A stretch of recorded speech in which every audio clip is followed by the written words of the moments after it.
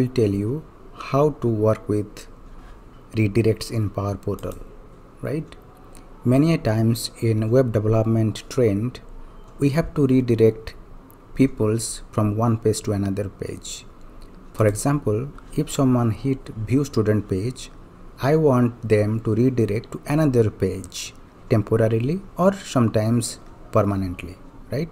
So how we can do this redirects in Power Portal? Let us see. My name is Sanjay Prakash and I am a Microsoft MVP, and let us start.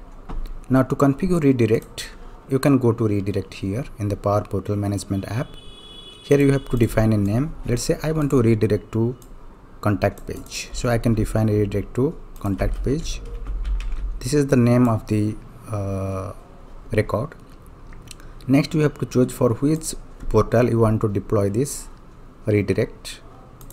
Next, inbound URL. Inbound URL is the partial page name of the Power Portal to which users are navigating to. So inbound, that means which web page you want to redirect from. This is the name. So I want to redirect users from this page to another page, right? So my page name is view student. You can see here.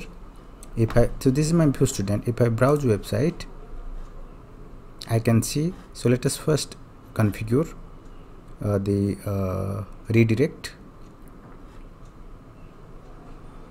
So click on sync configuration. If I have done any changes, it will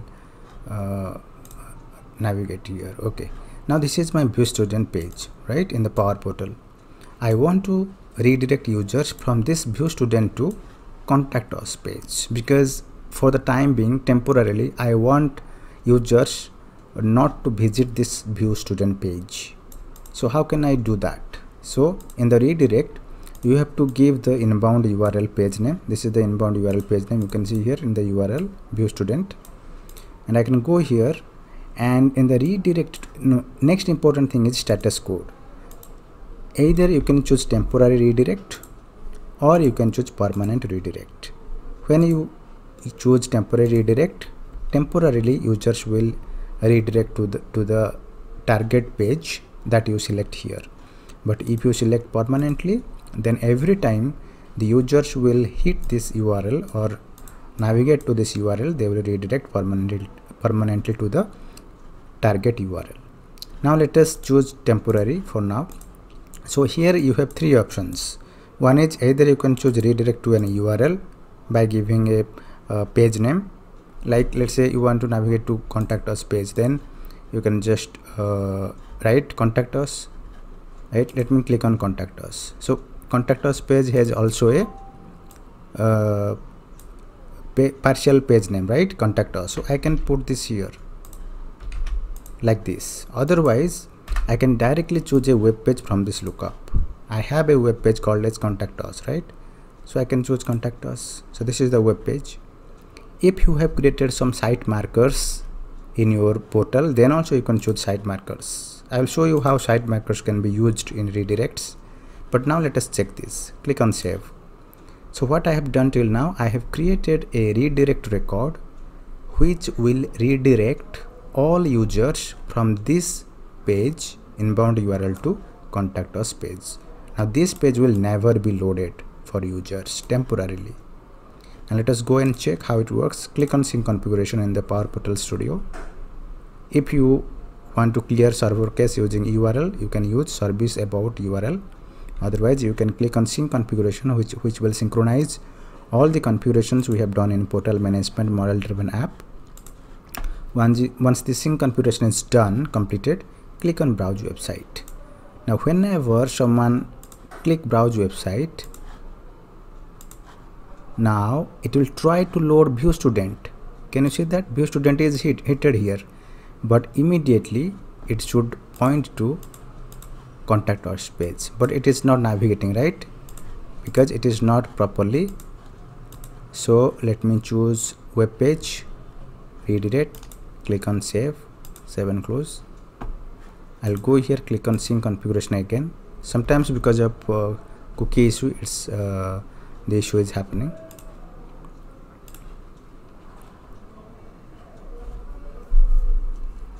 You can also use any other page you want, right, in this record. I have just chosen contact us. Now let me just check which this page. Okay, so you have to use this portal, right?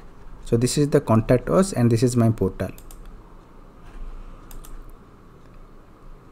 If you have multiple portals with same page name, then you might be confused, right? So click on sync configuration and browse website. Now I am expecting whenever the view student page is hit or loaded, it auto redirects to contact us page, right? This is the view student page. Let me browse. Now it should auto redirect to contact us page. Can you see that, guys? Now it is loaded automatically contact us page. That means view student page will never be loaded because of the redirect, right? Now for example, I don't want to use web page, rather I want to use a site marker. So I can go here and use a site marker. Okay, let me go to home page. This is the home page.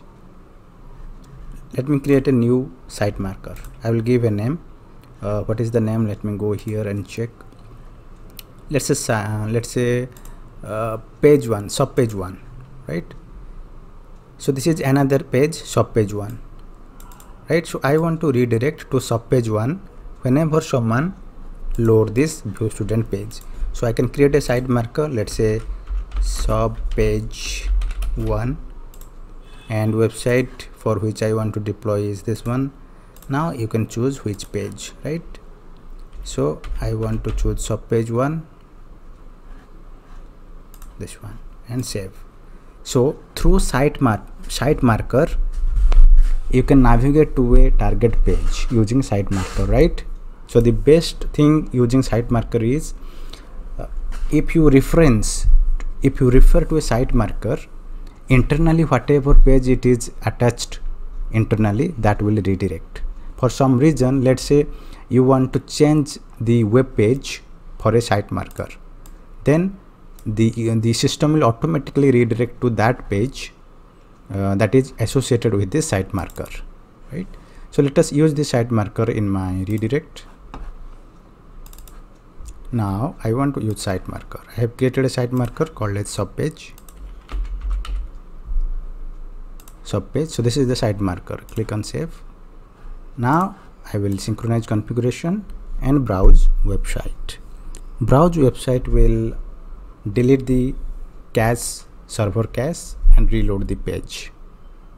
Click on browse website.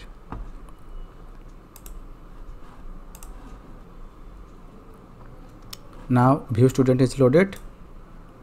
Within a couple of seconds the target page will load it. Can you see that? Automatically redirects to the site setting that we have configured. So this is how redirect works in Power Portal. If you want to temporarily redirect your users or customers or public from one URL to another URL or web page or a site marker, then you can do it. I hope it helped you in your project. If you have not subscribed this channel, please subscribe, and see you next time. Thank you.